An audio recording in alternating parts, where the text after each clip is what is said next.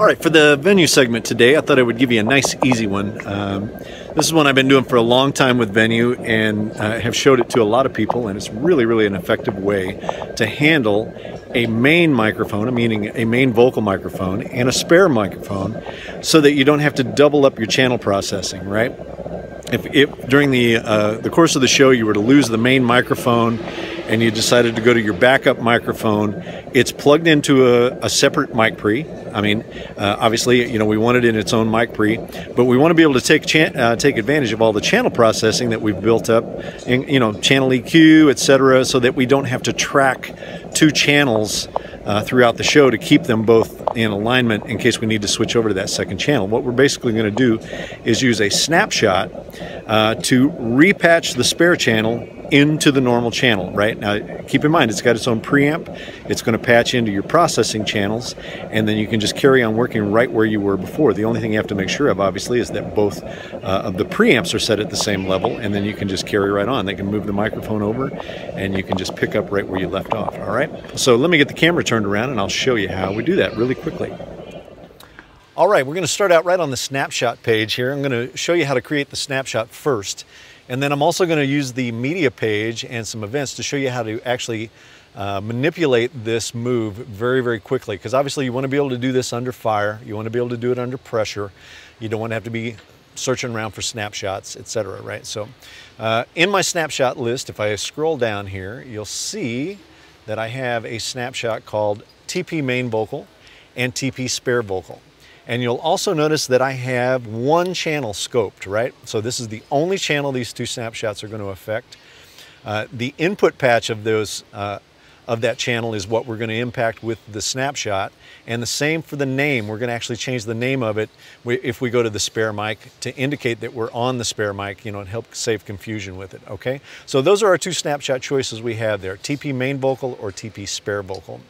I'm also going to go to the Recall Safe Grid and just show you one other thing here. Just remember, if you're going to do that on this processing channel, it has to be unsafed with regard to its input patch and with its name, right? We have to have those two things not in the safe grid in order to recall this, okay?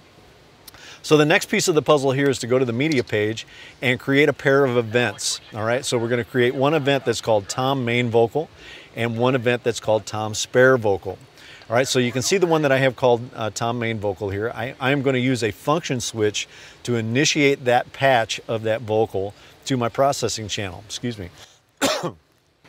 So you can see now I have it assigned to function switch 6, and when that is pressed, what is going to happen is it's going to recall snapshot TP main vocal. All right, now I've added other functionality to this action here to also help guide us and keep us from getting confused, and that is I'm going to have that function switch flash, and I'm also going to have it turn off the function switch for the spare patch, all right, so for the spare event. So notice I have a second event here called Tom Spare Vocal. It is going to be function switch 12. When it is pressed, we're going to recall snapshot TP spare vocal.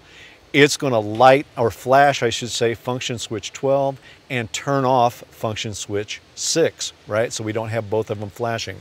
So if you can kind of see down here on the console, I hope you can see that in this wide view here.